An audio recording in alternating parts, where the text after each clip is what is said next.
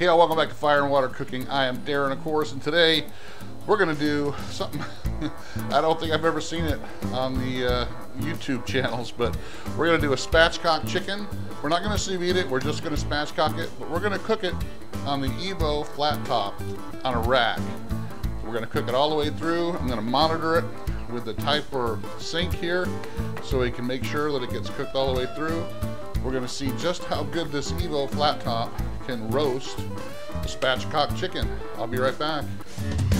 Smoking, grilling, getting hot and hotter, sous vide and chilling from Fire and Water.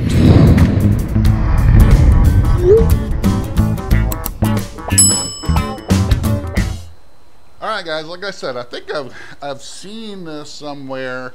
Like somebody said that they could do it. I don't know if I've actually seen a video of anybody actually really doing it. But these Evo grills, flat tops, are really expensive. They are, you know, when somebody builds a home, custom homemade outdoor kitchen, that's ones they usually get. Like I said, they're pretty expensive, but they last a long time and they're pretty versatile. This has a pretty decent sized dome lid on it, so we're going to be able to trap some heat in there, and we're going to actually put the chicken on top this rack, so it'll actually be up off the flat top surface. I just don't know how high we're going to be able to get this rack, if we can open it up like this, or we're just going to have to leave it like this where it just holds it off, you know, like a half an inch or so. But we're going to see. But first thing I got to do is spatchcock the chicken. But I've got the griddle already heating up. We're going to monitor it with the Typhur Sync here, because that's going to monitor both the internal temperature of the meat and the cooking temperature that's going to be inside that lid in the dome. So it's going to be pretty interesting, guys. I'm going to go ahead and spatchcock this chicken, then we'll season it up. Spatchcocking is pretty easy. I'm just going to take my big knife and we're going to cut the spine out, flatten it out as flat as we can so we can put it on that rack. You can find a million videos on how to spatchcock a chicken. It's really easy. Just run your knife along both sides, pull out that spine, flatten it out, and that's spatchcock.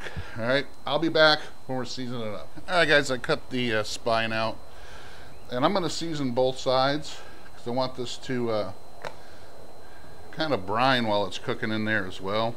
I'm using a new seasoning that I'm trying to put together, new Asian fusion umami type seasoning, so I figured I could use this chicken to kind of test this out.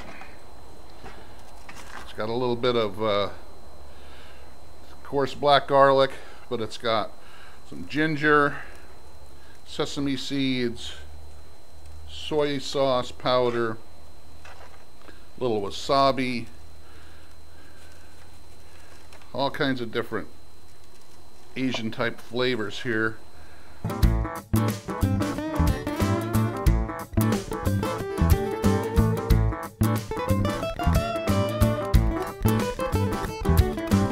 Might put a little spray oil on it as well, just to kind of help crisp up that skin.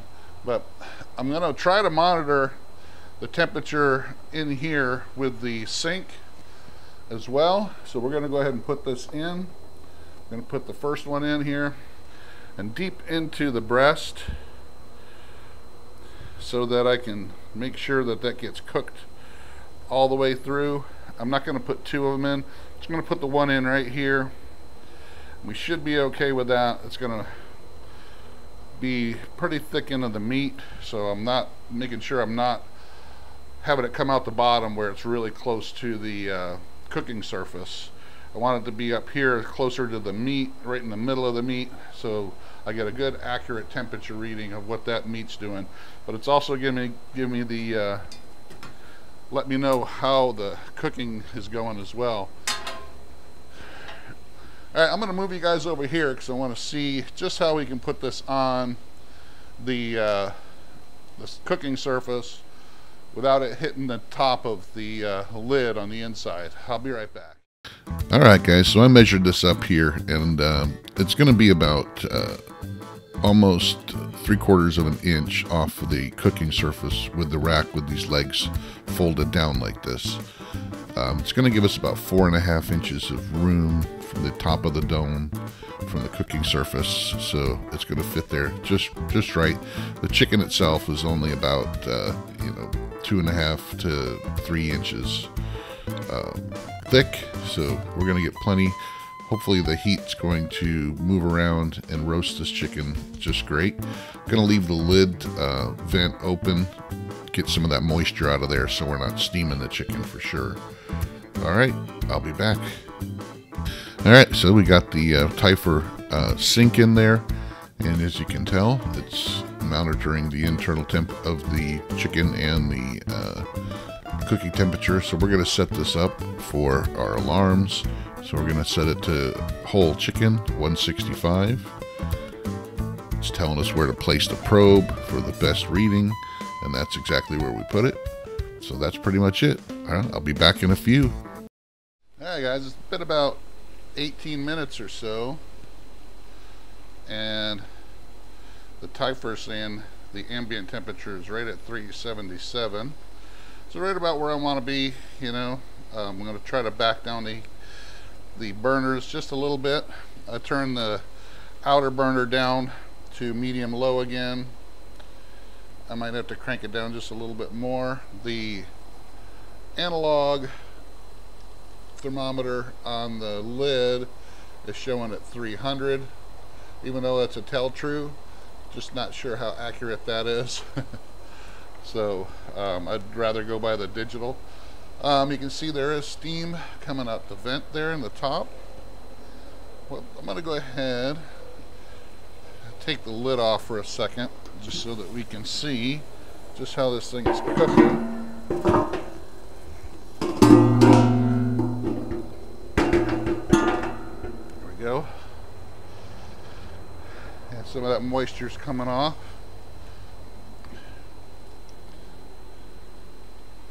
Get a picture of that too. But looks like it's cooking pretty good so far, guys. It's only going to take about an hour from what it's saying to the temperature that it's cooking at. But yeah, I'm going to back both of the burners down just so we can get closer to that 300 degree temperature, or they're 350 or under 375. But looking good so far, guys. So you can cook a spatchcock on the Evo. I just wanted to show you guys the knobs, how I have the burner set. I think this is going to get me closer to that in between the 350 to 370 range. It's still coming back up to temp from me taking the lid off, but if you can see where I got it adjusted, this is the outer burner here, so I got it just under medium low, closer to low, and then I got the center burner here more towards the low side. So we're gonna let that run for a good 10 minutes or so. Right now it's back up to 352 cooking temp, so I'm hoping that that's going to get me right there in between that 350 and 370, 375. I don't want it to go much over that. So yeah, we're at 355 right now, so we're doing okay. Alright guys, I'll see you when this is done. Alright guys, I just wanted you to see just how steady it got by adjusting those burners. It was right there just over 350 for the rest of the cook, and you can see how it worked out pretty stable. Well, here it is, guys. Take a look at that. Pretty awesome looking spatchcock chicken. Probably couldn't tell if I fed it to you that it was cooked on the flat top. Still pretty juicy. There was still plenty of moisture at the bottom there. Yeah, buddy. For breast meat, it's still pretty juicy.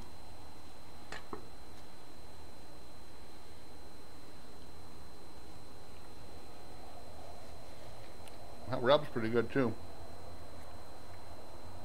May have to do another tweak or two, but there you have it, guys. Spatchcock chicken on the Evo flat top grill.